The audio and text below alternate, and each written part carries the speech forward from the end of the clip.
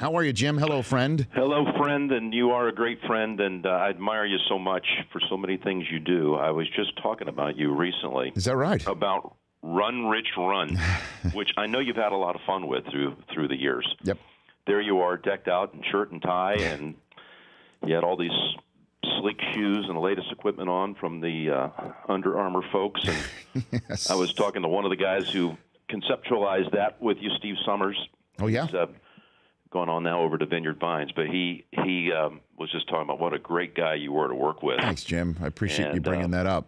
I tried to start training for something like that, but I blew out a hamstring, so I might be walk, Jim, walk for me. I don't know if that. I know you're not on Twitter, Jim, but I don't think that hashtag works. It just doesn't have the same ring to it. But it's good to be with you. Looking forward to this game tonight. Me too. It's a pair of 1 and 2 teams here that would certainly like to have the whole complexion of the season change here. Being 2 and 2 is something you can certainly salvage a year. 1 and 3 is a hard hole to dig out of. Can be done, but it's hard. You know, we were talking before. At times now for Tannehill, because Adam Gase is the quarterback whisperer by trade, right? And now here he is, and you got Jarvis Landry as one of the top receiving threats in the NFL, and it's kind of time for him to step up on a short week on the road and make this team 2 and 2 for them to go home over a 5-week stretch with 4 home games. Well, I don't think you can put all the pressure on his shoulders. There's a beat-up offensive line that's out there trying to protect them, and they're going to be moving a lot of people around tonight, depending on who is a late scratch. They've got issues at left tackle with Brandon Albert. They've got Pouncey, who's going to be out again at center. So I mean, it's not easy just to go out and win the game as a thrower when you don't have the throwing lanes and the kind of time that you need to be able to execute. And you got a Cincinnati team's going to have Vontez Burfict back tonight, and he definitely is the leader of that defense. He, of course, suspended the first 3 games for repeated violations of the NFL safety rules. But I would expect that Cincinnati's going to be a very angry bunch here. They're coming off a loss at home to Denver, and it's going to be a tough assignment for Miami. I don't make predictions, but it's going to be a hard place to win, and would be a great credit to them if they pulled it off. Yeah, so it's interesting you say an angry bunch with the Bengals. How did you find them coming off of that loss to Denver, which is, talk about a yardstick or a measuring stick for this team, that they had them in the house, and Denver really put it on them with Trevor Siemian being the one to apply it. Well, he threw the rookie's first road game as a starter, and he comes out and throws for 300-plus and 4 touchdowns. It's hard to accept, and it's a really hard one to believe that he could beat you up that badly. But I think that it's the biggest thing teams deal with now on a short week for these Thursday games. I don't hear them complaining anymore about physically being ready to play. That used to be the topic, as you know, 6-7 years ago. Now teams kind of enjoy the short bye week, what they get on the backside of this, the mini bye, I should say. It's just a matter of emotionally being able to let go of what just happened and now reload mentally to play again. That's what I'm seeing now. It's gone from physically, how am I going to play, to mentally, how do I get past, whether it's a great win and a high, or it's a very difficult loss to deal with, like what Cincinnati's coming off with a home loss to Denver. Jim Nantz joining me here prior to Thursday Night Football, Dolphins at Bengals, exclusively on NFL Network tonight.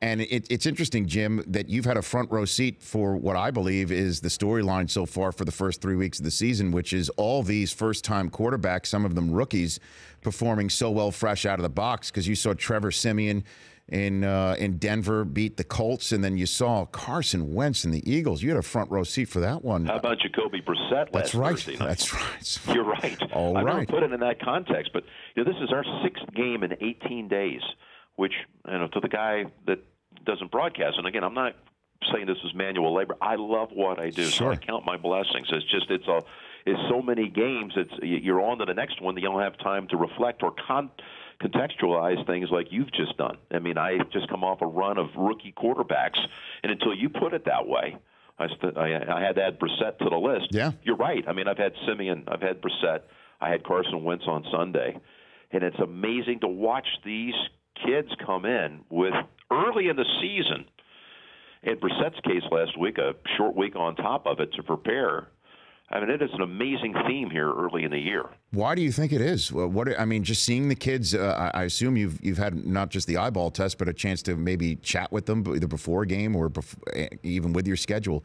Why do you think these kids are being able to perform in the manner that they've been able to perform? Well, first up, before anybody calls me out on it, of course, Trevor Siemian's not a rookie. That's so, true. Somebody goes like, "Hey, tell Nantz he's not a rookie." No, you said as a rookie, as a quarterback. No, I was saying that somebody first time. That maybe I didn't have my facts straight. Of course, I know he was drafted a year ago in the 7th round out of Northwestern, but this is the first year he's playing. Yep. And it's I think that like everything else in the world, it's become so specialized. I'm just guessing here. We've seen athletes in all sports excel at a younger age. There's so much training and feedback and science and, computer-driven analytics that people are just a lot more prepared to be great at something than they were a generation ago. That's all I can chalk it up to. The amount of training, whether it's football or golf or some other sport, the analytics are there. Kids are just coached and educated on body and science that they weren't doing back when Y.A. Tittle or Fran Tarkington or Phil Simms were playing football. It's just everything is so specialized, scrutinized, and detailed down to the very play that I just think and this is starting out, before they're even in college. So when they get to the NFL, they're ready to play sooner in most cases. Now, you're as professional as they come, Jim, so don't take offense with me asking this question. Are you going to keep an eye on Connecticut at Houston tonight while you're calling the action on NFL Network? I'm wearing a Houston shirt right now and a Houston golf cap.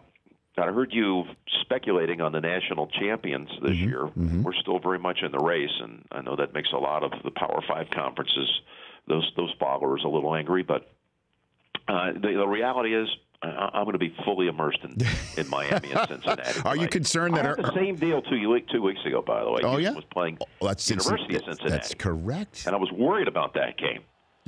Until the fourth quarter hit. I had the benefit of having it on the TV screen while watching you and Sims do your thing.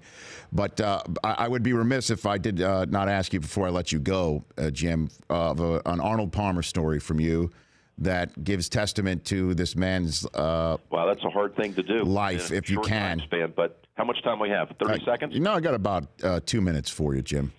Just the most gracious, kind-hearted guy you could ever meet. The sweetest superstar of any sport. I can't imagine it. And maybe there are some that were on his level, but in terms of connecting with his audience and making everyone feel special, walking into a room, and that room could be a room filled with royalty. I have had a front row seat to some of these kind of occasions. I don't have the time to tell you all these stories, but busboys and servers were treated just with the same act of kindness that he would with, the leaders of industry that he might be walking into a room to entertain and speak to.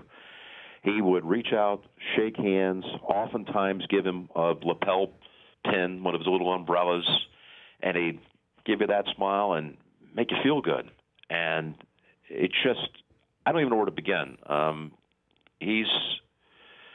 I feel so fortunate that I had Arnold Palmer as a friend and even, you could say, a mentor in my life. He attended our wedding. He came out last summer to our home in California and was there for a couple of days. And I've taken this one really hard. And we're going to have a very brief, 10-second going to commercial tribute to Arnold tonight. And I'm already, of course, just trying to hold up emotionally when I talk about him. And what can you say in 10 seconds? Yeah. Maybe I don't say anything, but it's a tremendous loss. It's the saddest week in the history of the game, as far as I'm concerned. Jim, you're the best. I will. I look forward to broadcasting with you tonight. I always consider that a treat, so I look forward to it. It's going to be fun. You guys in the studio are tearing it up. And you noticed last week when Marshall said something. Yes, I did. I came back later in the game and gave him some props. I did notice that, but he did not choose the Patriots last week. So he did not, but he talked about Houston. If they can't win this game, how are they going to beat them? That's true. And I just thought that was really an interesting observation. Absolutely. You guys are doing great, and anytime you want to talk before the Thursday games, I'm available. Excellent, Jim. All right, pal. Appreciate it. Thanks. That's Jim Nantz right there. The Rich Eisen Show, weekdays at noon Eastern on Audience.